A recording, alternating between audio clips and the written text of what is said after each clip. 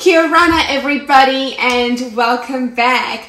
I have recently got back from the Cook Islands, so I have some tips for you guys and 3 things that you must do if you are visiting Rarotonga. Number 1, if you're visiting the Cook Islands, you must do the Captain Tama's Lagoon Cruise. It was my absolute favorite and I rate it 10 out of 10.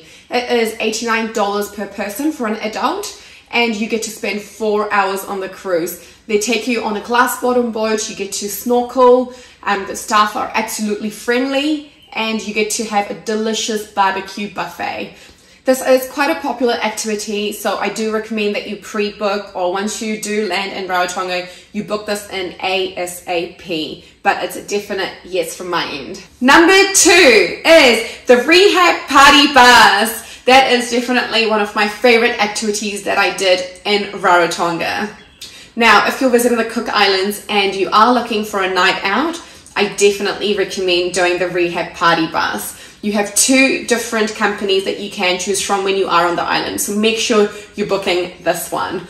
The cost is $45 per person and they come and pick you up from your resort.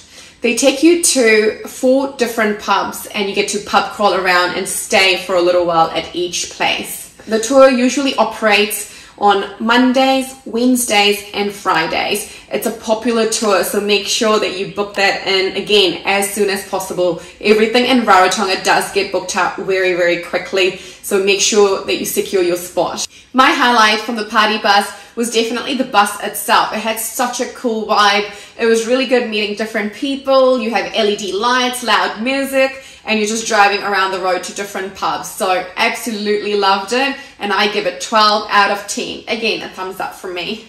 Number 3 is the cultural night. If you are heading over to Raro, you have to make sure that you check out at least one cultural night. There are several options available and there are many resorts that do offer different types of performances. By the time we got to Rarotonga, unfortunately, most of the resorts were booked.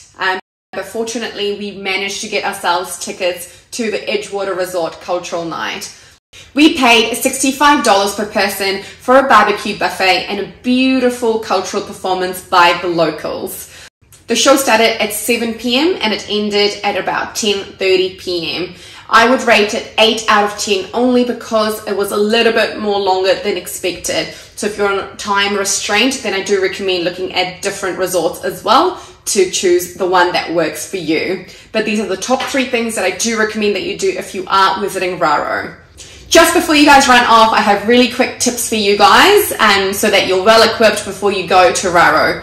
Number 1, the most commonly asked question, what currency does Rarotonga use? They use New Zealand dollar. So you can either take some cash over to Raro and you can also use your card as well. They do have Westpac and ANZ Bank available in the main island. So my second tip is definitely take some sunscreen and insect repellent. You want to make sure that you're well protected.